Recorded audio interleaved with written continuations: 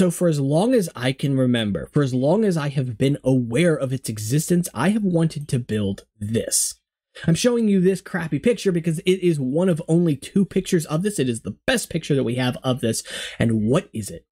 Well, this is a concept model that was not produced, but was at least designed by LEGO back in 2005, amongst many other builds. And I really like the aesthetic of this and the idea of it in my own story, which, by the way, if you want to continue reading my story and my rewrite of the Metru Nui story as it stands, go ahead and check it out over on the Discord. It is a pinned comment in the Your Creations channel, and it is free to join. The Discord link is down in the description below. But back to this. What role do I think this plays? Well, in 2005, obviously the Toa Hordika need to evacuate the island of Metru Nui. Well, I guess technically 2004 before the Hordika, but whatever. You get to the point, right? Still, the Metru need to evacuate Metru Nui. They need to get the Matoran off the island. The Matoran are already conveniently in spheres, so rather than awaken them on Metru Nui, take them off of the island in the spheres. Good for transport, right? But they do so, as far as I'm aware, using a vehicle rather than a Rahi. But I like the idea of a Rahi better. Maybe it's just me. For part, in my portion of the story where the Toa Metru needed to remove the Matoran from the island, the Great Cataclysm has just happened, has just erupted, and now Rahi are sprawling around on the island, so this is one of the Rahi that they enlist to help, right? A water strider. And I think it works well, too, because of it being this water-like aquatic creature. Instead of having an airship or a boat or something to transport these orbs, seeing several of these make their way to Mata Nui from Metru Nui, in part is kind of poetic, since Mata Nui, for a lot of its history, is sort of a Rahi haven, right? But also, in general, it's just a really convenient way to get the Matoran from point A to point B in terms of build, right? So I really like the idea of something like this. So I've started working on it as of yesterday. Just note that it is a very early work in progress and it needs continual cleanup, but I'm going to show you that right now. I'm really selling myself here. So without further ado, I'm going to show you this in 2 parts. I'm going to show you the lower leg first, which I know might seem weird, but it's because it is the most polished portion of the build so far. So it just looks really good. And be aware, I made it red, which was probably a mistake for the video because, yeah, it's oversaturated, but I do like it. I should make you aware that this red piece right here is a bootleg, so that is Mata red, but it is a Metru foot. All of the pieces used on this, though, and in fact on the entire build, existed in 2005, when my story takes place. So that means that this piece on the back here also is, able to be used. Something I would like to do is keep the parts used to the appropriate era, because I want anybody who has a collection of their own to be able to build this. Probably for other people, they'll be building this in black rather than red, because again, bootleg here, and also generally pieces like this can be a little bit harder to get your hands on. Black is just a very easy color to work with because like everything comes in black, right? That said, if I were to see this model on store shelves, if I had it my way, I actually think I would make it Metru brown, and that might seem weird at first. It's not my favorite color. It's probably my least favorite Metru color, but the reason for this is because Makuta Duma, also in my story, would be a set released in Wave 1 of 2005, and in my story, I'm thinking he's going to have either Mata Red or Metru Red on him. And so if we take a look at the characters that came out in 2004, Nadiki and Kreka, right? Dark blue, dark green, and now we would get dark red, or potentially Mata red, we'll see, and we would get Metru brown, meaning that we would now have available to us all 6 of the Metru colors to work with in Technic. So it's about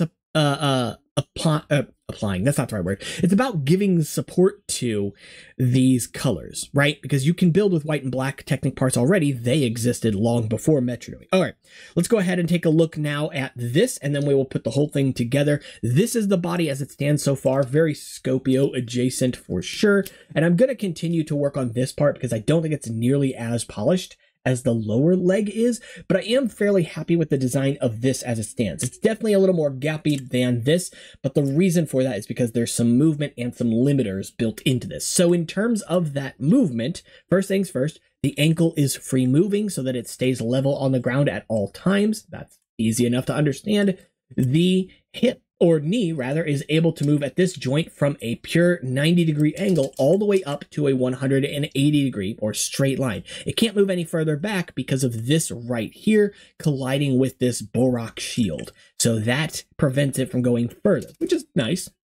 On top of that, the leg can also move at this click hinge as well, and it can move 3 times. 1, 2, 3. So it has 4 different settings total, right? It is at this point limited by not only this Metru torso here, but also by this lift arm as well. So it cannot go any further down than that, meaning that the leg is now able to reach the ground and hold the model this high off the ground. I think that's pretty impressive overall. But if we combine those 2 functions, you can see we can splay the leg all the way out so the model is flat on the ground if we want it to be there, or anywhere in between those 2 points, right? On top of that, moving the leg back up, it is limited by this piece right here, as you can tell, and the leg, again, kind of holds it just above the ground at this point, right?